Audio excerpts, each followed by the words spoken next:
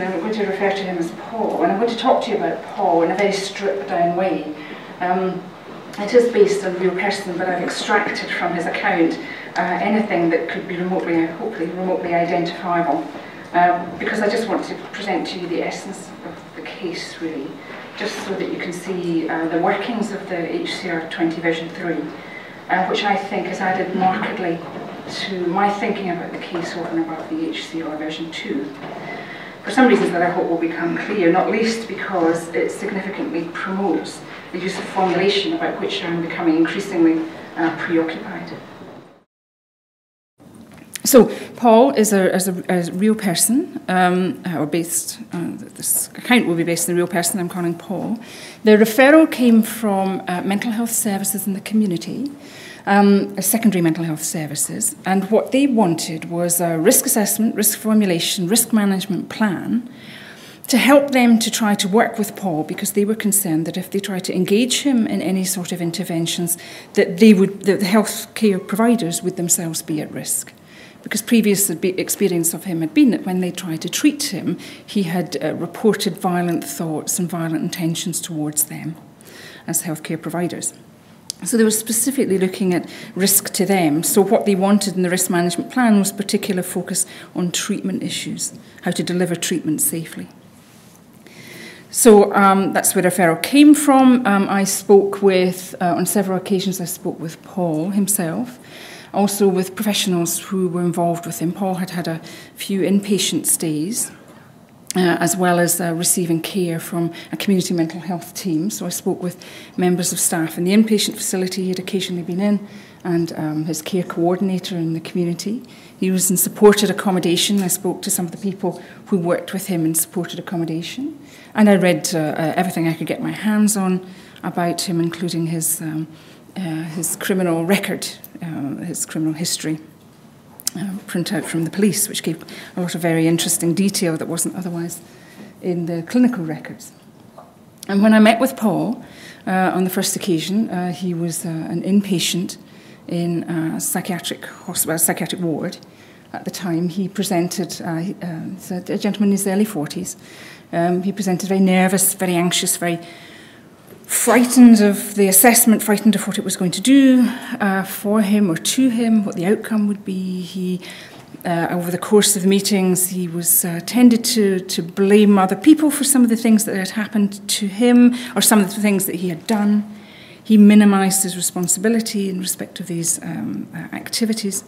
And he appeared fragile, and just in his manner, when he was challenged, he would react angrily. At one point, he said to me, "I'm having thoughts of attacking you. I'm seeing you with your throat cut," just in the course of the assessment itself.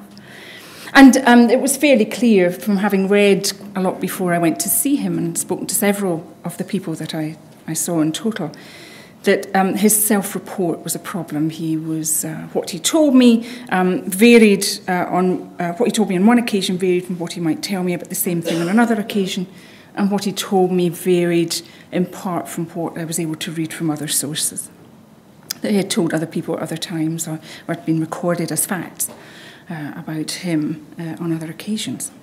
So it was a sort of muddled picture.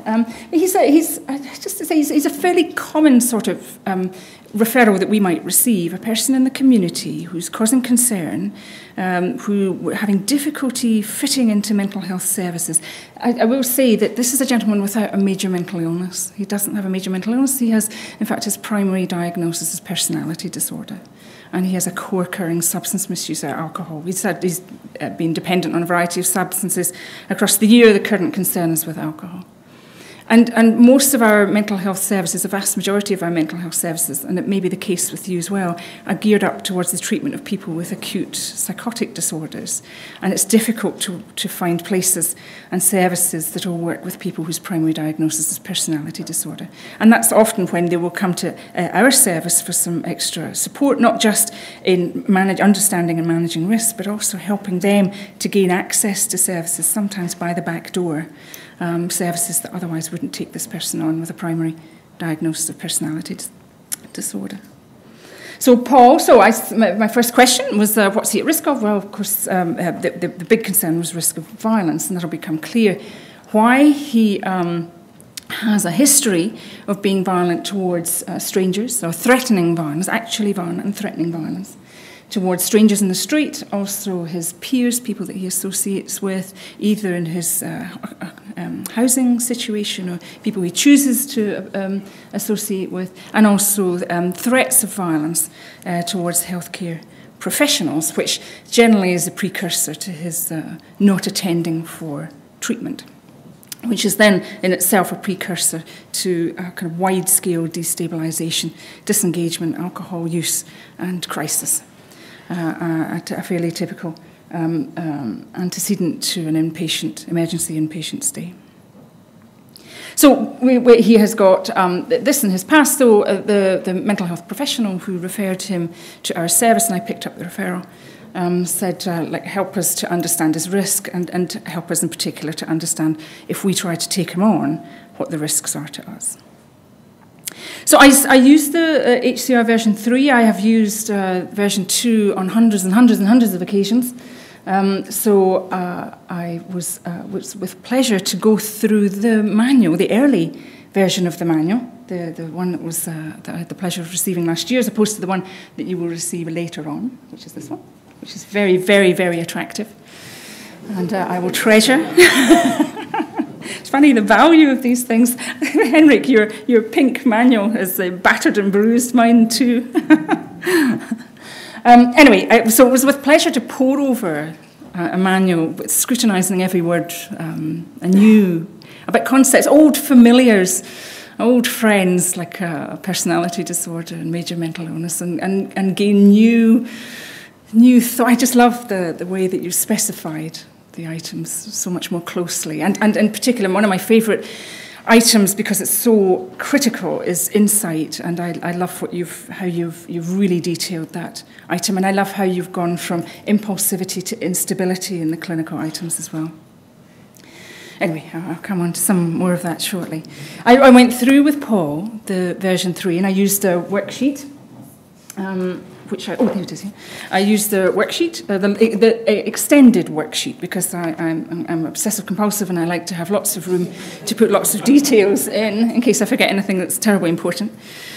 So I went through it on meticulous detail, on a little scratchy pen and very small writing, fit more in. And with Paul, fairly as I expected when I had a first overview of him and his records and first couple of conversations with people, I suspected that quite a number of the risk factors would be present with him. And not only present, but relevant. So just in summary, all the historical risk factors were all present and relevant, apart from 2. Employment has never figured in any of the harm that he's enacted against other people. He only had about 2 or 3 years of employment in his very early 20s. He hadn't been employed since, so it doesn't. And most of his violence has been concentrated in the last few years. And he doesn't have a major mental disorder. In respect of the clinical items, all the items were present and relevant except symptoms of major mental disorder. And all the risk management items were relevant except for professional services. Professional services were, in fact, quite geared up, very geared up towards supporting this gentleman, because he has the alcohol misuse problem, which allowed him to access services reasonably freely. So the professionals were behind him and did want to support him. There was a problem with his engagement with them, however, which was a later item.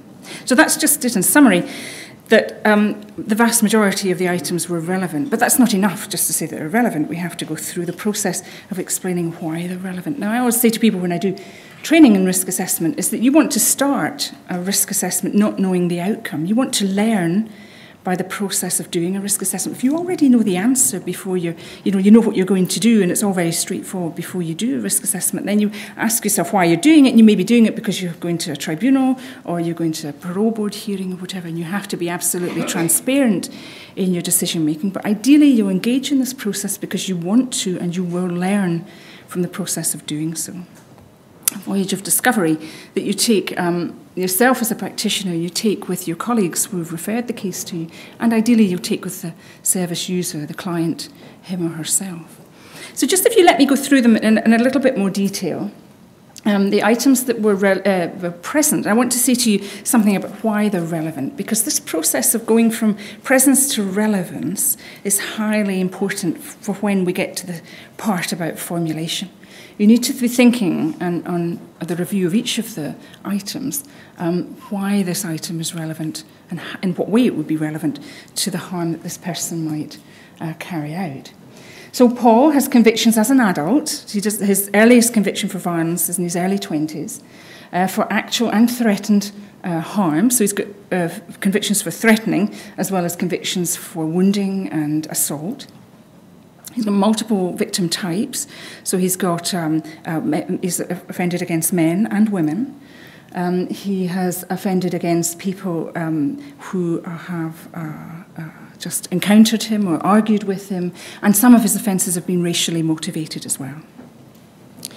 The relevance of his history of violence is that it's frequent and pervasive, so we see him using violence habitually, frequently, instead of using other more adaptive ways of coping with typical sorts of situations, which I'll come on to later, generally involving criticism or challenge, and a severe level of violence on occasions. So it's relevant because it's a habit, it's a regularly used response by him. And where it's regular, it's habitual, we're dealing with something that's going to take some time to try to change the conditions of its reinforcement over that lengthy period of time. Other antisocial behaviour, well, he's got an abundance of convictions for other sorts of offences from adolescence, from when he was about, there are reports from when he was in his early teens, his first convictions when he was 18. Mainly for acquisitive offences. His early career seems to be mainly theft, burglary, that sort of thing.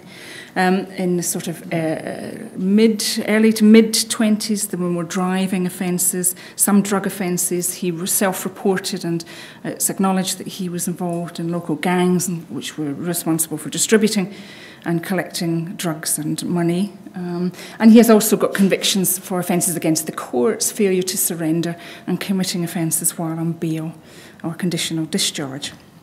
So he's a gentleman who's got lots of antisocial characteristics, in the middle of which we see this pattern of violence, which actually over the last few years, he's got 6 convictions for violent offences, 5 of which have happened in the last 6 years. So there's been a concentration of them latterly, so we're seeing something of an escalating pattern. Anyway, the relevance of his antisocial behaviour is he's got these pervasive antisocial attitudes and beliefs, which mean that he will turn his hand towards breaking the rules without much regard for the consequences for himself or others of doing so. In respect of his relationships, there's a pattern both in his intimate and his non-intimate relationships, which the scrutiny of both, which you do with the Risk of Sexual Violence Protocol, the RSVP, is excellent. So I really like the broadening of this item too. Almost all the relationships he's got, family, intimate, non-intimate, are all conflicted or end up in conflict, generally within quite a short space of time. He has also been violent within relationships, DV there standing for domestic violence. In his intimate relationships, he has been a violent man.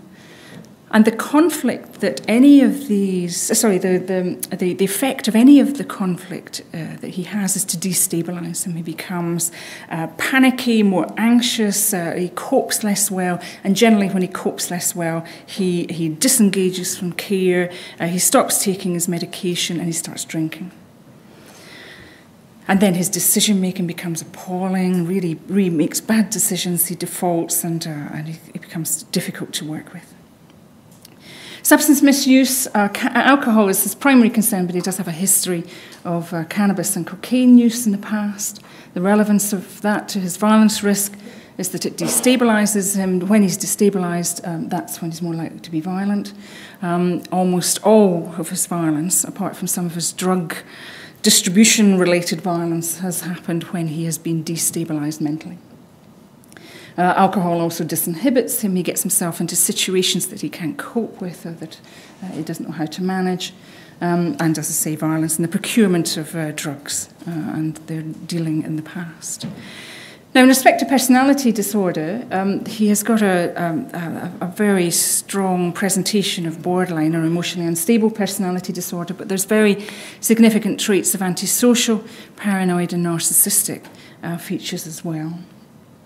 When he is examined through the PCLR, which is excellently, and I support the dropping of the necessity for doing a PCLR, I'm really pleased with that outcome. But when one does look at the psychopathy checklist for this gentleman, his overall rating is particularly high, as to put him on or above the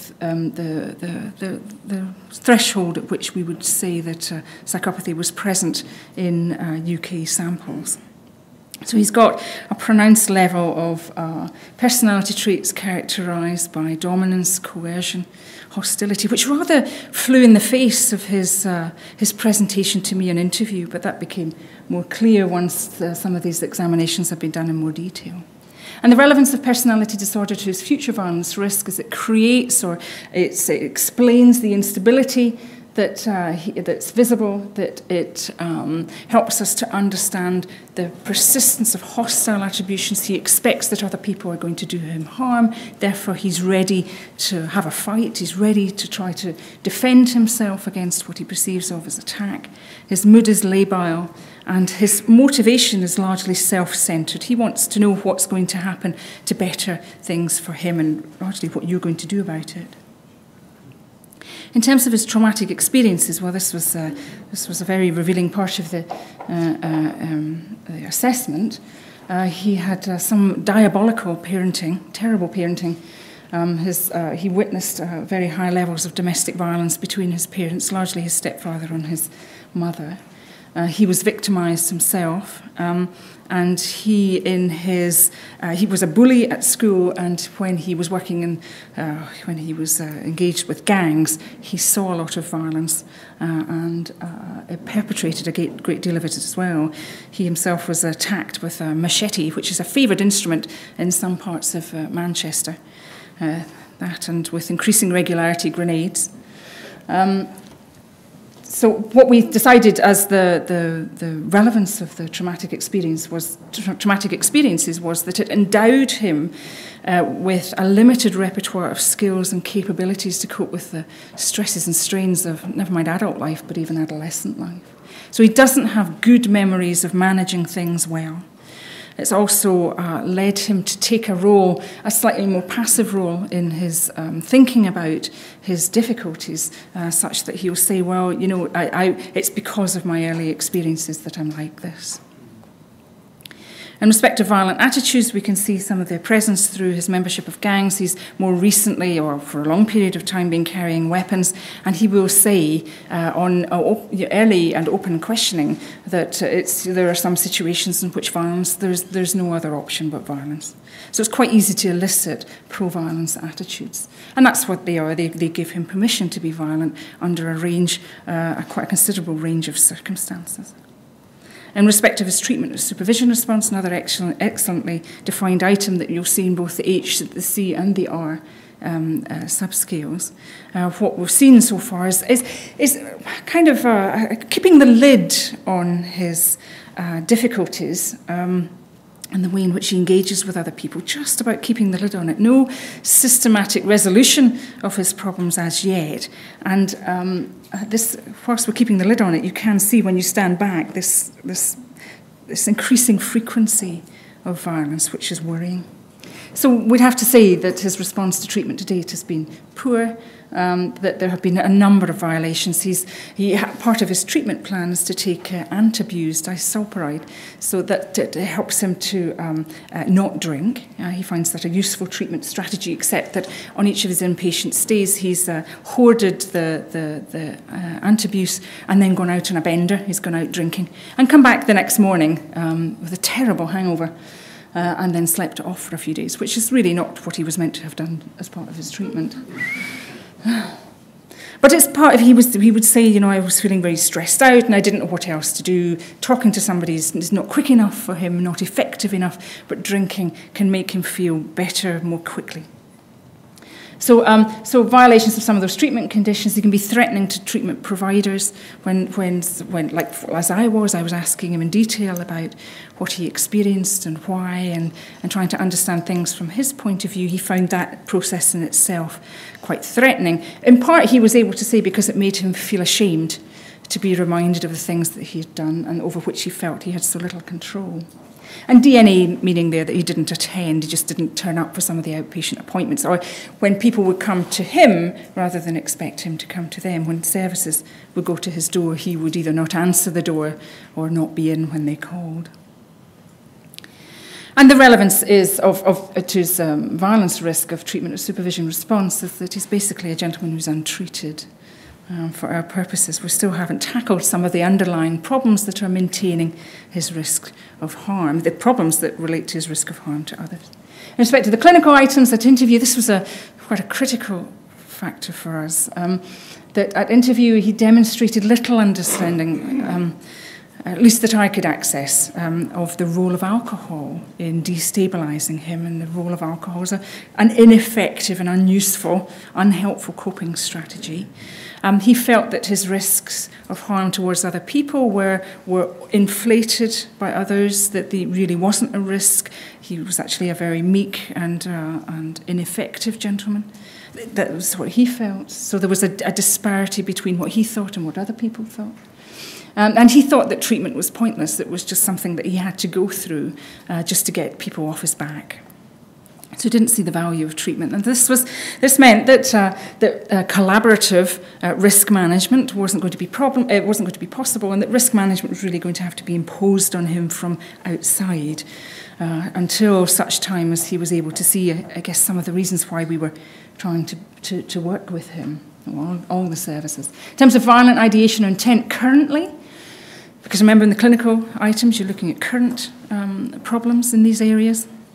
We're looking at, we were able to see violent thoughts and urges evident. He's no longer associated with gangs, although he was concerned that if he would be walking along the street and saw a gentleman of perhaps his own age looking at him in a way that he interpreted as being hostile, then perhaps he had been in a gang against him in his youth, and therefore he thought, gosh, that person might be going to harm me, therefore I need to protect myself, and therefore I need to carry a weapon.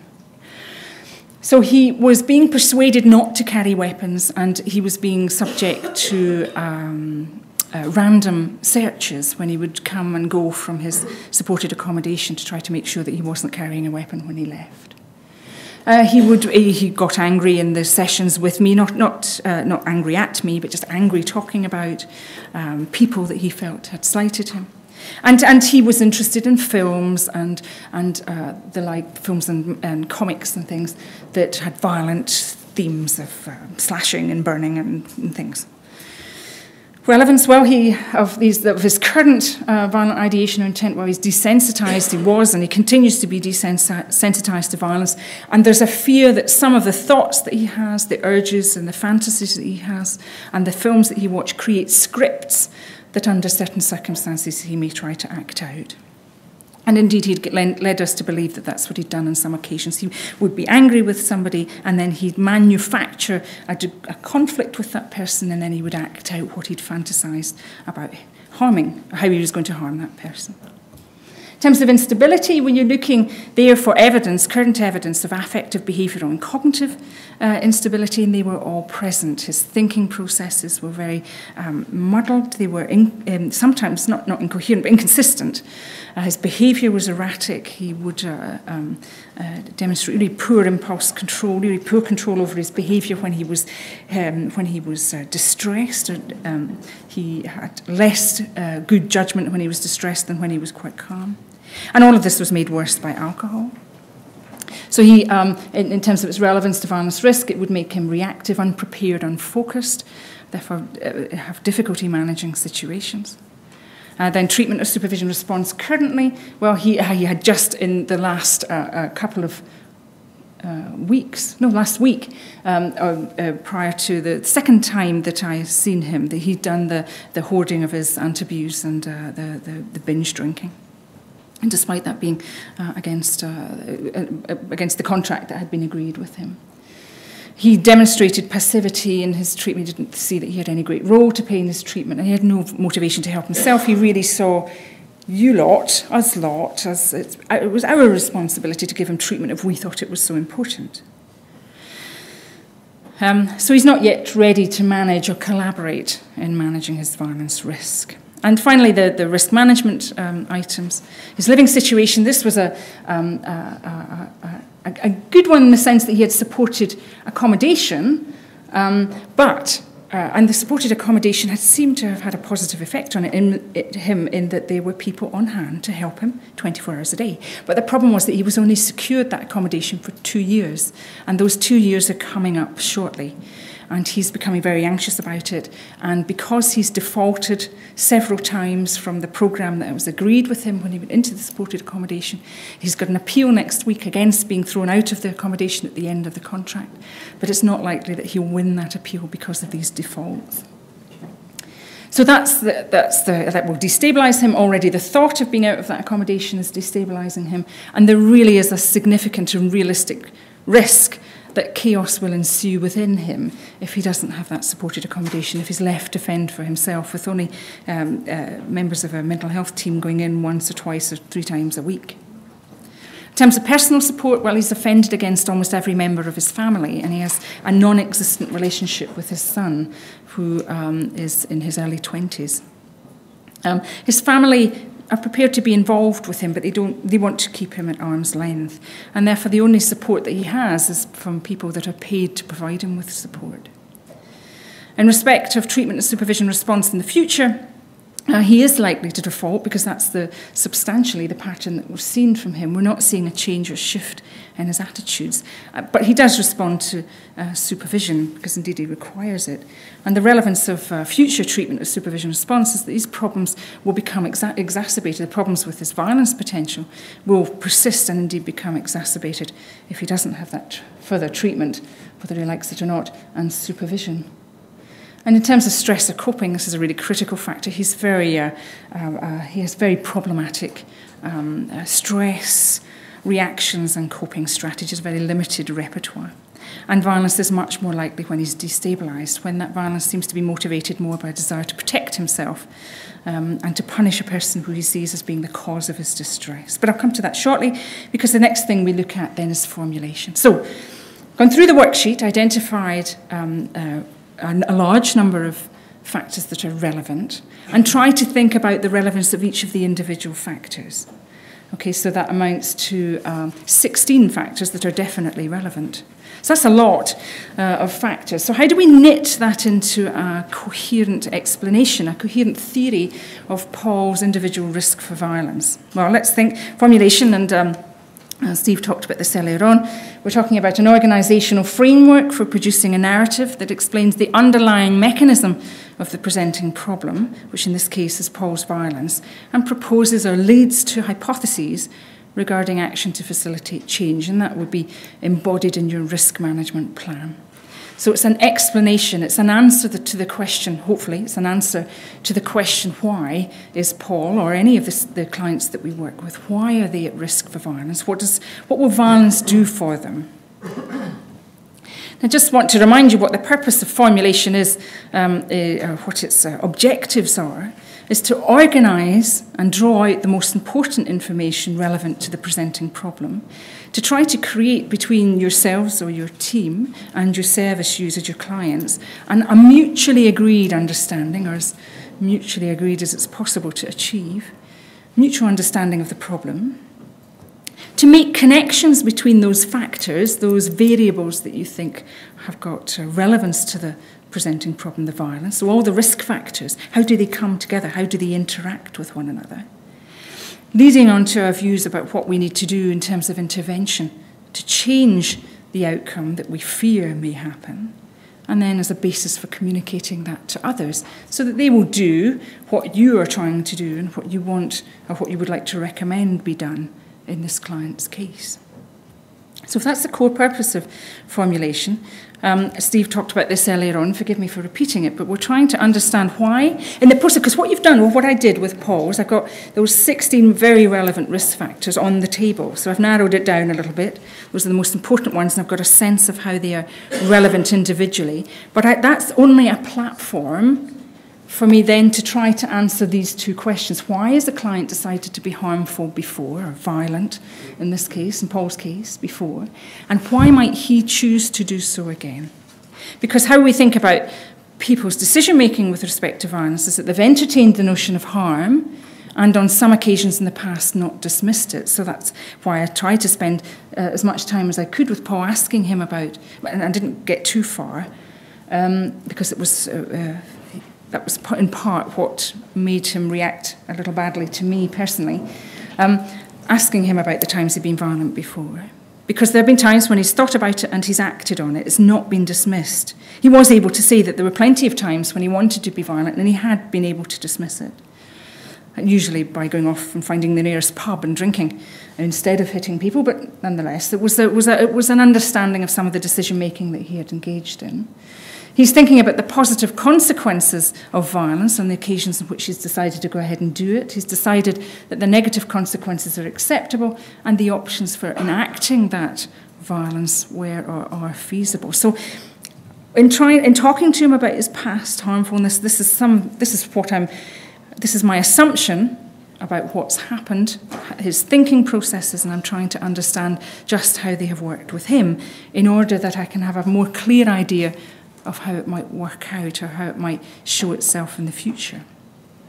And then once I've taken the information I've got, those 16 most relevant risk factors, and try to use them to help me to answer that why, or those two why questions, why before and why in the future, I then think about, well, how might it look? And again, Steve talked excellently about this morning, thinking about what it might look like with Paul on this occasion. So a key task, as I said, is to organise information. And this is a marvellous addition to the worksheet, the extended worksheet. And being obsessive compulsive, I will always use the extended worksheet because otherwise I may miss out important information. So, and you only really get the space to do this in the big worksheet. Is the chance, and the chance to a whole empty page for you to sketch out your formulation. Now, I really like a model for organising information that goes by the 4 Ps description. I quite like that one. And I'll explain why I like that one. But Steve and Kevin and Henrik and Chris, they like the 3D model, which I think is just a way of trying to draw out or try to organise the information, of course. So let me explain what I think I'm doing. Thinking about the 4 Ps, just when you're trying to think of the first one is predisposing factors. So what predisposes this person to violence? Well, what you've got, in effect, is a straight transfer of the most relevant risk factors into these clusters. And as far as I was concerned, of those 16 risk factors, we could whittle them down to 3 kind of key areas of predisposing risk, as it were. He was at risk of future violence because of his history of violence and his more general history of antisocial behaviour. So many of the other items that were seen to be relevant could be related to his personality presentation, that the reason why he had problems with insight, the reason why he had problems with treatment response and so forth, were because of his personality difficulties, all of which were exacerbated or made worse by his substance misuse. None of these are independent of one another, but this is a way of trying to see, right, well, these are 3 really strong motivators, really strong variables in his future, relating to his future risk, or anticipating his future risk of harm. In terms of triggers, that's the second P, precipitating factors, is what might switch risk on at any one point in time. What would have to be present within minutes or an hour or so of him being harmful? Well, we were able to, on the basis of this initial understanding of the predisposing factors, we were able to say, well, when he's intoxicated, when he's actually drunk, or when he feels out of control, either of his circumstances or what's going on inside his head, when he doesn't feel he's got good enough control over his vengeful thoughts or his aggressive or angry thoughts. When he feels that everybody else is exercising control over his life apart from him, when he feels powerless. When he has, in particular, intrusive thoughts, when he's angry with somebody and he can't discharge that anger safely, so he then has thoughts, vengeful thoughts that will pop into his head that he feels he dwells on and thinks about and rehearses often until he drinks to try to take them away or numb them. When he's in conflict, specifically in conflict with other people, and he had been in a relationship with a woman who also had a diagnosis of personality difficulties, so it was a very difficult relationship. Each one destabilised the other in a very cyclical way. He had lots of worries about other people, somewhat related to his history of gang membership, but just generally he thought that other people were going to do him a disservice in some way. And he was very humiliation and shame prone. So anything, including asking him about his history of violence and his symptoms and so forth, that could provoke in him or threaten him with a feeling of shame or humiliation, which would then be responded to with anger, rejection, or with the declared fantasy of doing you a mischief with a sharp knife. So we start with the risk factors that, under this model of organising the information, we start with the risk factors that are most relevant. We then extrapolate from that what we think might be the triggers, extrapolate from those risk factors and all the work you've done around understanding them and their relevance. And then thinking about the maintenance factors, being in this case, by my judgment, the persistence of his violence, his personality difficulties, which have so far resistant to any sort of intervention, and his substance dependence, which has also been resistant to any lasting intervention, apart from his willingness under supervision to take and abuse, which was positive, albeit that it was a relatively small step. But this is what I like about the 4P models, is it does make you think about protective factors. And I do like that, because it's something to sell to the service users, to say, well, look, you haven't hit somebody for a while, you haven't been talking about violent thoughts for a while. What's working rather than what's not working? And what seemed to be protective for him, and this is what his care coordinator is taking to the appeal panel next week as regards his supported accommodation, is that whether they like it or not, him being in supported accommodation keeps a lid on his, stabilises him a lot more than he would be if he was out in the community. So stable living arrangements with people there to support him as and when he needs it does work for him. Abstinence from alcohol does work, and where he could be encouraged to do it, be compliant with any treatment interventions and social support. So a community psychiatric nurse visiting him on a regular basis is a very good thing, but also having the support workers in the accommodation, just passing the time of day with him, going shopping with him, is extremely supportive for him and models some of the more adaptive coping that they're keen to encourage within him. So if we have a list of 16 relevant risk factors, this is a way of organising some of that information to start lifting it off the page, give you a sense of how the violence risk might manifest itself in the future. But there is this other model, which I also really like, which is thinking about it in terms of drivers, destabilisers, and disinhibitors. And if we think about drivers, we're thinking then about, well, of all the things we know about this service user, this client, what do we know might motivate or drive him being violent in the future? What are the motivational factors? Not just what's present at the time, but what does he actually seek to get out of it? And this gets to the core of the why question. And for Paul, what we're looking at here is what he was able to tell me and what I deduced from my understanding of the events that I'd looked at in the past, was that he's more likely to be violent. He wants to be violent. He wants to be violent towards somebody who he feels doesn't believe him. When he feels discredited by another person, when he feels put down or disrespected. And his motivation then is about revenge or punishment. It's also he's motivated by trying to do things to people to take control over either his feelings or the circumstances that he's in. And he uses violence as an extreme way of trying to achieve that. But there's also the pressure of his peer group linked to some of those more broad antisocial attitudes and beliefs. He's still got a number of people that he likes to associate with who are offenders themselves. In terms of disinhibitors, well, alcohol dependence and antisocial attitudes and beliefs act to disinhibit, make it more possible for violence to be an outcome for him, make it reasonable for him to think about violent outcomes.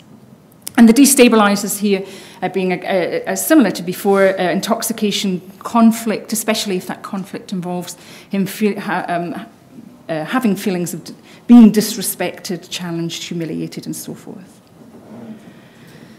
So these are ways of taking a list of 16 items, trying to create, to mould them into a framework of understanding, on the basis of which you can then write your formulation itself. But just a quick comparison of trying to organise the information by these two models. I think I really like the protective factors that you're required to look for in the 4P model, but I really, oops, Daisy, oh dear, I haven't got my timing right there. But I really like the focus on motivational factors in a 4D model. But whatever they are, they're ways of trying to get you to think about some of the mechanisms of this person's harm potential. Both should lead you to an arrangement of the evidence that will allow you to explain why violence is a risk for this client. But your next step then is to think, well, what might it look like? And for Paul, just very quickly, for Paul, I came up with 3 scenarios. The first scenario is that he assaults another person with whom he is in conflict. That might be somebody in his supported accommodation or a person in who's providing care to him. As an act, and his violence then would be as an act of revenge for comments made or deeds done or perceived by him to have been made or done. The victim would be likely to be a peer, male or female. And there's a lower threshold to this outcome if he's intoxicated or otherwise destabilised.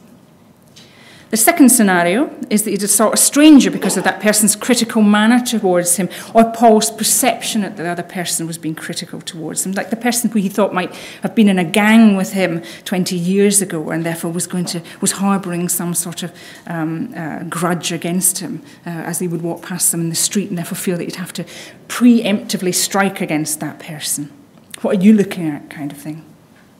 That victim could also be male or female, and a low threshold to this outcome, again, if intoxicated or otherwise destabilised, or when he has a heightened fear of harm, such as, and this is the worry about his accommodation being at risk because he feels this general sense of threat, therefore his perception of threat in his environment is lowered. And the third scenario is that he would assault a healthcare professional because treatment threatens his precarious sense of control, or because he perceives treatment as critical and therefore threatening. And the victim there could also be a male or a female.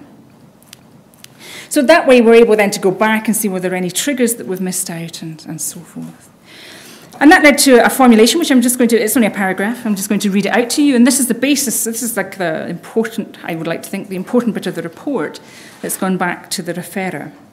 And the formulation, and all that information, laying out the information that way allows us to then explain. And hopefully what I'll read out to you in a moment is what will be an explanation, as you might recognise it, for his harm potential. Paul is at risk of being violent again in the future in situations in which he feels A, criticised or disrespected or disbelieved, or B, powerless and out of control of the events going on around him and his thoughts and feelings.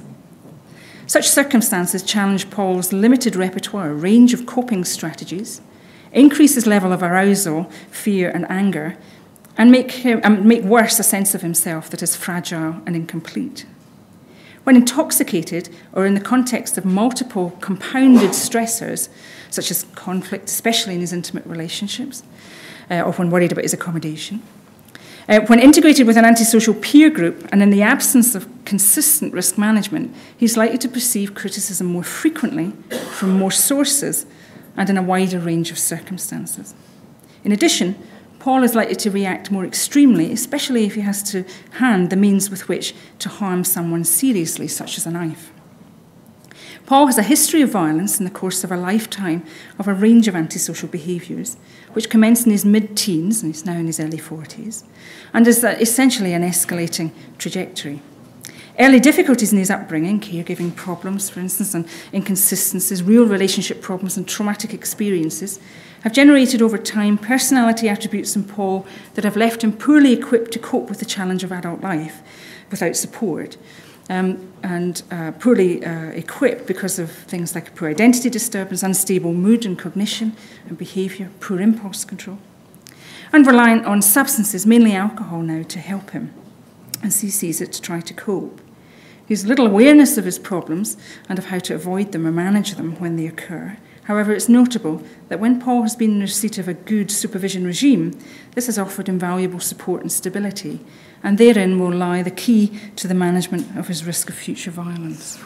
So that would be your formulation, gotten to by the systematic review of information and its organisation, using one of these organisational frameworks. And just to let you know, and I've got about a minute to go, approximately. Just to say that Steve was the first author in a paper in 2011, which we tried to set out a framework for evaluating formulations, because we do need to improve the way in which people would write these sorts of summaries and try to understand the key qualities of formulation, so we know a good one when we see it, and so that we can understand whether the formulation has actually made a difference. Different sorts of formulations have made a difference to the outcome. And in some work that we're doing down in England, working with NHS providers working in partnership with probation, we're teaching lots of people to do formulations, and we're going to be using this checklist, this evaluation checklist, to try to determine its quality.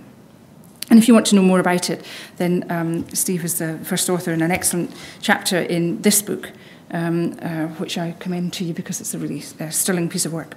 So, just to say, where does all this go? Well, treatment, supervision, monitoring, and victim safety planning. This has led us, this formulation, there's this direct link between the formulation and what we want to do about it.